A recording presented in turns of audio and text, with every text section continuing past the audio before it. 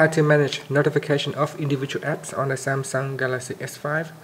Normally, if you don't like to receive any notifications, you can go to settings and go into sound and go into notifications, and you can change the notification sound to silent to mute all the sound.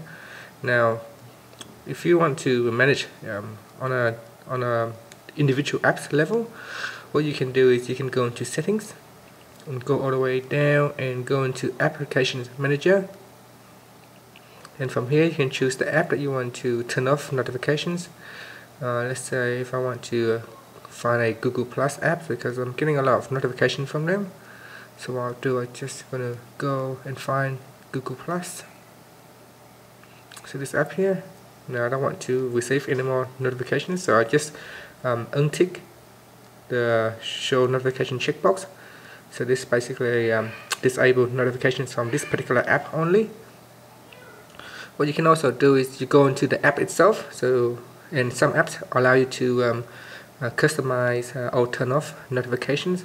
So for example, if I go into the app itself, not this app, go into the Google Plus apps, and if you go into settings, so if you go into settings, in settings you can go to the account settings, and normally within the app settings there are a section called notifications. So go into that, and here you can see I can switch off notifications, or I can change the tone, the notification tones from that particular app.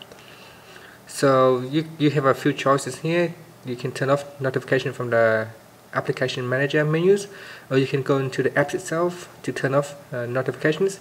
Sometimes a particular app will not allow you to turn off notifications, so in that case you will need to go into the system menu to turn it off.